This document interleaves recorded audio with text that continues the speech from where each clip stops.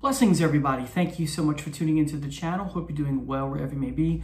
I'm Dane, host of the Rock and Metal Guardian, and today I'm here to present my review of the new High on Fire album called Cometh The Storm. Great, well, let's look at the album cover again. Great album cover, very dark looking. A nice pirate-like ship in the storm clouds, if you will. And on the back, sorry for that glare there, you have 11 tracks. And I'll go track by track as always, although it's hard to describe doom metal, but I will do my best. I won't go into elaborate detail like normal, but I will give a track by track review of each song. So, and then I'll give an overall general discussion of likes, dislikes, that kind of thing.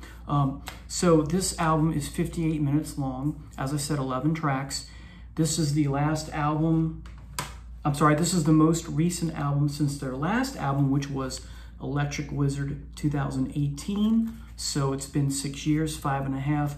And as far as when's the last time Matt Pike has released anything, it's been 2 years since Pike versus the Automaton, his solo effort there, which I'm quite fond of both of these. Now,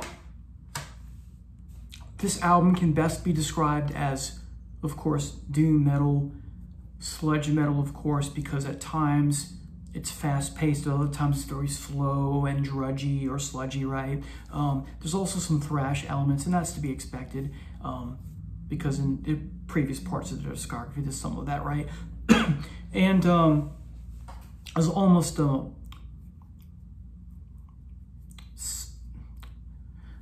not sure if I want to use this phrase, but I want to say there's kind of a psychedelic edge to it, a psychedelic metal vibe to it, which you get here and there in spurts in other parts of their discography.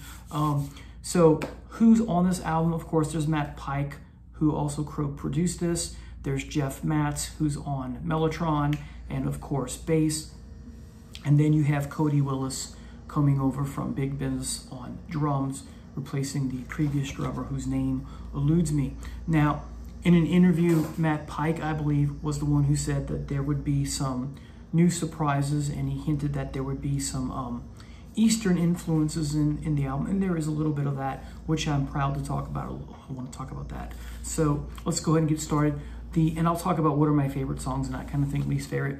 So the opening track is Lamb's Bread, which is 5 minutes and 45 seconds. This is one of the best doom metal openers of all time, if you ask me. It's extremely heavy. It's a great opener, as I said. It's very fast-paced, great riffs. It's pounding, it's driven. The drums are also pounding and a driving force that complements the great riffage you're getting from Matt. The bass is glorious as well. I describe the song as an onslaught, a take no prisoners attitude, and then around the 3.5 minute mark, you get this change in direction for a little while. You get this Eastern music flavor, Arabian, Persian, Turkish, if you will, Middle Eastern, so to speak. As I said, why not, right? The Beatles did it with George Harrison on his sitar. You get some of this from Alex Lifeson on Caress of Steel, and a part of YYZ. And then, of course, Zeppelin did it with a song like Four Sticks and a little bit, well, Kashmir, right? So it's a nice treat to get this from Pike and the boys. So I'm loving the song.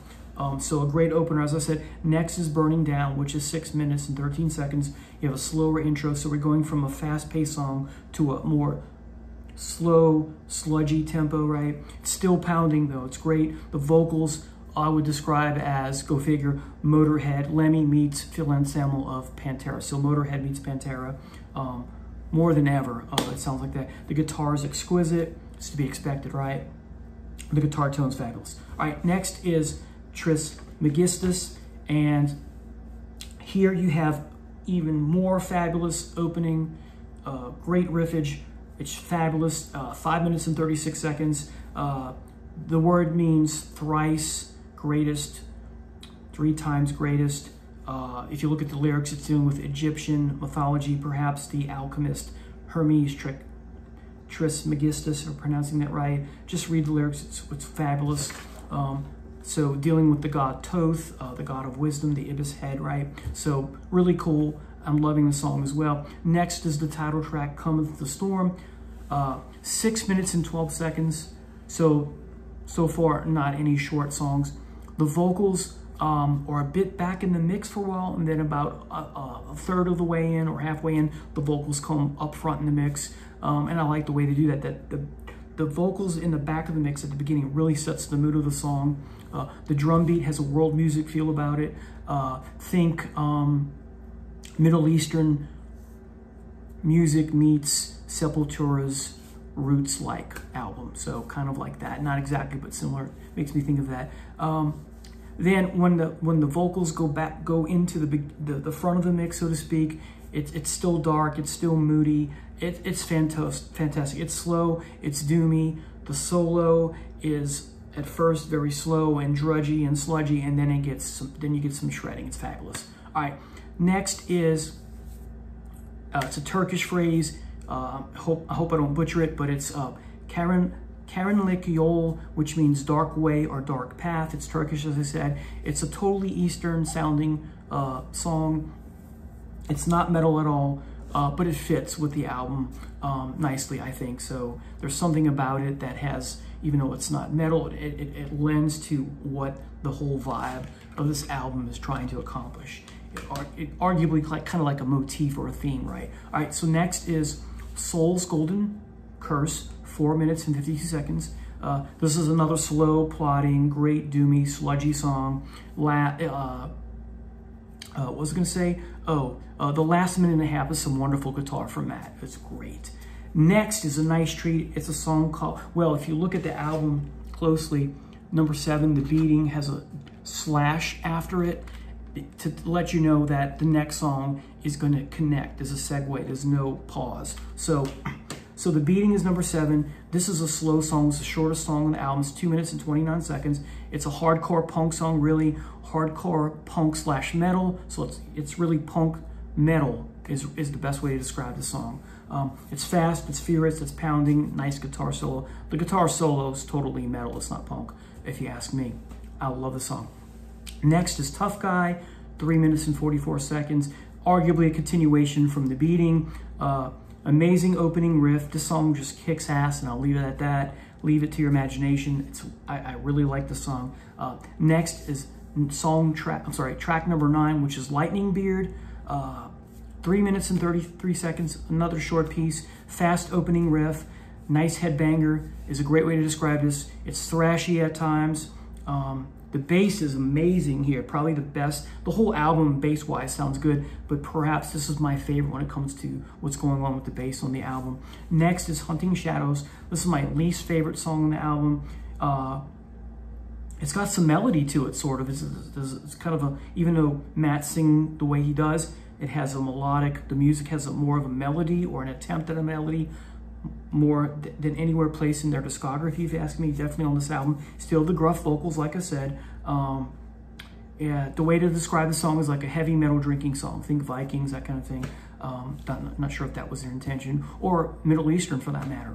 Okay, so finally the last song is an epic song in the sense that it's 1 second short of 10 minutes, and that's Darker Fleece. Great title. First minute and change is essentially just feedback, but it's kind of cool. Then at the 2 minute mark actually is when it kicks in. It's slow, it's plodding, it's that slow style, sludgy, doom, moody piece, right? The guitar totally kicks ass, but I'm a little on the fence about whether or not how to rate this song. For right now, I've marked it as good. That may improve. I've only listened to the album twice. We're at, 2.5. 2 1/3, because I've listened to the first, I've listened to the first 4 songs 3 times. And then the rest I've only listened to twice. So anyway, so let me give you my overall, let me give you my, how I rate each song. So Lamb's Bread, the opener, is one of my favorites. I give this an amazing. Burning Down, one of my favorites on the album. I give this an amazing. Trismegistus is also one of my favorite songs. I give this an amazing. Cometh The Storm, I give a very good, the title track. Karanlık Yol is my least favorite, although I do like it. I rate this as a good. Soul's Golden Curse, are very good. The Beating and Tough Guy, I love. These are amazing or excellent. Lightning Beard, amazing. Then Hunting Shadows, I rate this as just good. And then Darker Fleece, also just good. So no bad songs on this album. This is good from, at least good from start to finish. But I said 1, 2, 3, 4, 5, 6 of the 11 songs are amazing or excellent. So that tells you how much I like this album. So overall, how would I rate this? I would give it a 9 out of 10. I think it's massive. I think it's colossal. High on Fire, one of my favorite metal bands of all time. This morning I did a video on my top 25 favorite heavy metal bands of all time. Shameless plug. Take a look at that if you like. I think High on Fire have finally cemented themselves as the rightful heir apparent to Motorhead.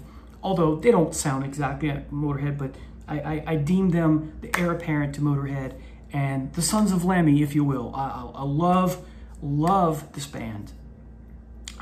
High praise indeed. So tell me what you think if you've heard this. And if you've not heard it, tell me, are you anxious in a good way about listening to this? Anyway, take care. See you soon. Bye now.